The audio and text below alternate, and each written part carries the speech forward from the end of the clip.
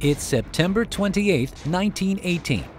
British soldier Henry Tandy and his 8 comrades were surrounded by the enemy. Other soldiers would have given up long ago, but not Henry. He grabbed his rifle, bayonet at the ready, and rushed at the enemy. This was the first time after 4 years of war that these German soldiers had seen such courage and selflessness on the part of a doomed enemy. Henry almost single-handedly scattered enemy fighters in all directions. His comrades were only able to take the wounded and unarmed opponents into captivity. Twice, the enemy's blade badly wounded Henry, but even this couldn't stop this brave British private. He fought to the end, until the enemy eventually retreated. 37 German soldiers were taken prisoner. It was the biggest victory in Tandy's life, for which he would later receive the Victoria Cross, the highest award given in the British Army. After the battle, now in a semi-conscious state, Henry noticed yet another enemy. An unarmed, wounded German soldier had inadvertently wandered into the British position. Henry pointed his rifle at him. In a second, he was going to send the enemy into the next life. But this was too easy of a target, and such a simple kill would certainly not add to Henry's battle glory. The British soldier lowered his rifle. Enough bloodshed for today. The German, on his part, nodded his head in gratitude and walked away. It was at that moment that Henry made the biggest mistake of his life. He saved the life of none other than Corporal Adolf Hitler. Now, the authenticity of this story has not been proven and is still in question. However, given that Hitler did indeed spend the entire First World War in the trenches, this and many other similar cases could very well have occurred. Tandy's unexpected generosity ended up costing Europe multiple destroyed cities and millions of lives. There are other, more verifiable cases of errors in our history, which also came at great cost as well. Back when Elon Musk was still just some unknown guy from South Africa, Arianespace showed great promise in being able to take the place where SpaceX has now firmly established itself. Since the mid-1980s, Arianespace had been developing rockets capable of delivering cargo to the ISS. Company management had especially high hopes for the rocket Ariane 5. Leading engineers spent 10 years of their lives on the development of this rocket. The development budget was about $7 billion, which at that time was an even more incredible amount. Then, on July 4, 1996, all those who participated in the development process stood breathless as they counted off the seconds until their creation would take off into space. The device took off from the ground and members of the flight control team began to congratulate each other with tears in their eyes. But their happiness did not last long. At the 40th second of the flight, the rocket exploded before reaching its target. Its wreckage, along with all the workers' ambitions, came crashing to the ground. No one could believe what happened. The engineers racked their brains trying to find the cause of this disaster. After they completed the investigation, it became even more of an insult to them. The rocket exploded due to a computer error. The error occurred while converting some data, which then activated the self-destruct system. This computer error is estimated to have cost anywhere between $360 and $500 million and is considered the most expensive in history.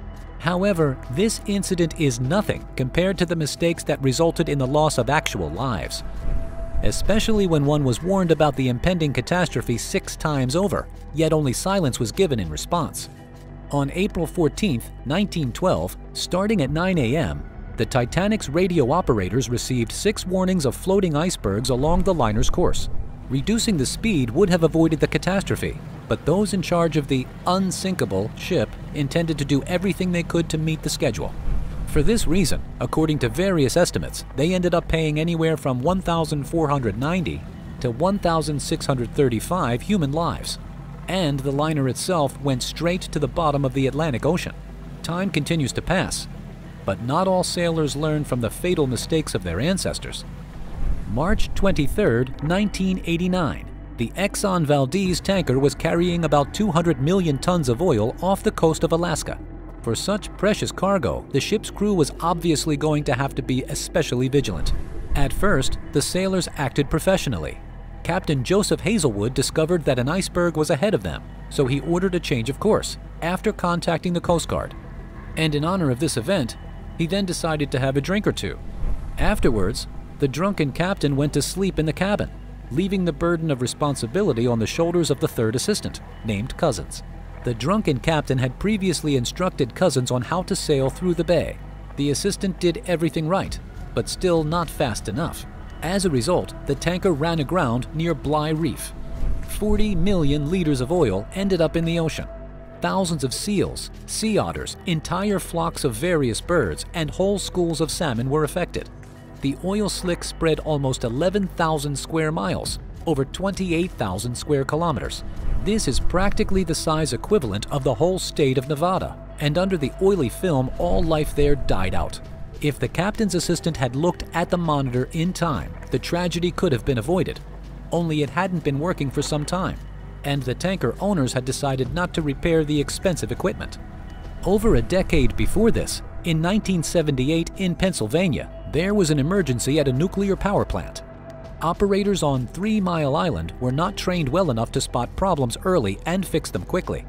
This led to the largest nuclear accident in U.S. history.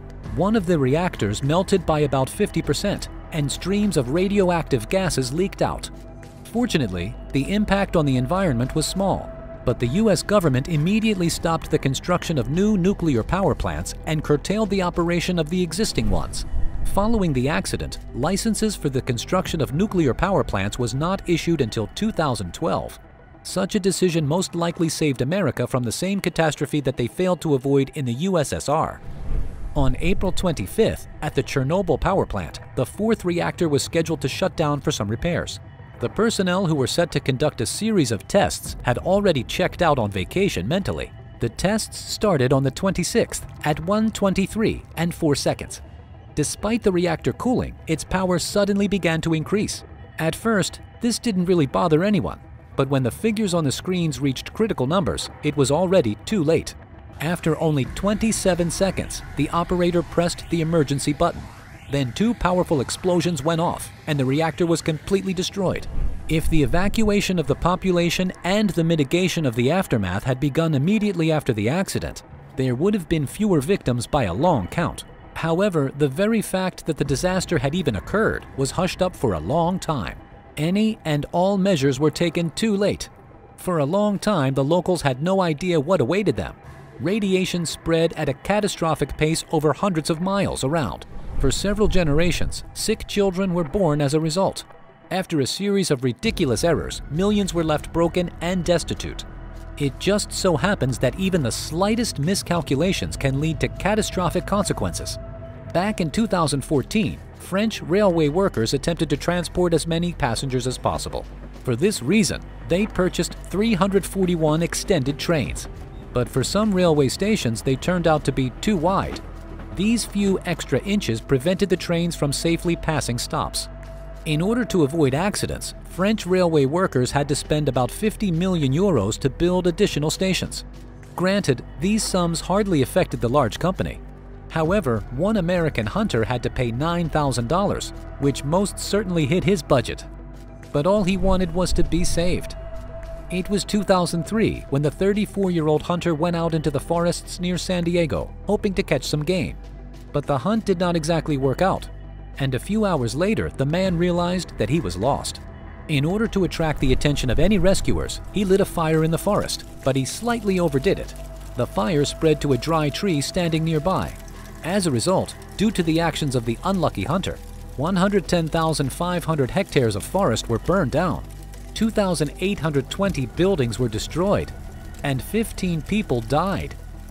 2 years later, an extraordinary stock market crash happened in Japan, and all because of a single typo. The Mizuho Financial Group Incorporated planned to sell each of its shares for 610,000 yen. However, due to someone's inattention, they sold 610,000 shares at the price of 1 yen. This silly typo cost $225 million and ultimately bankrupted the company. On July 6, 1988, Piper Alpha oil rig workers were going about their daily business. They never even suspected that their tower would become hell on earth later that night. The day shift had to remove a valve from one of the pumps for later repairs. When the night shift came, the engineer could not tell the duty keeper about the breakdown because he was busy. In order not to distract his colleague, the engineer decided to just leave a note. that ended up lost among other various notes.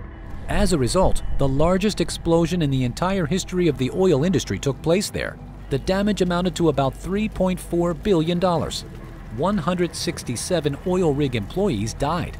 Only 61 workers managed to escape. Approximately the same number of victims, if not more, could have been the tally as a result of the fall of a Chinese house in the Lotus Riverside complex, Lotus Riverside.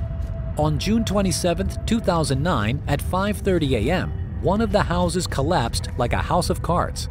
Imagine how many people would have died if the 13-story building had been occupied. However, only one worker died during the collapse.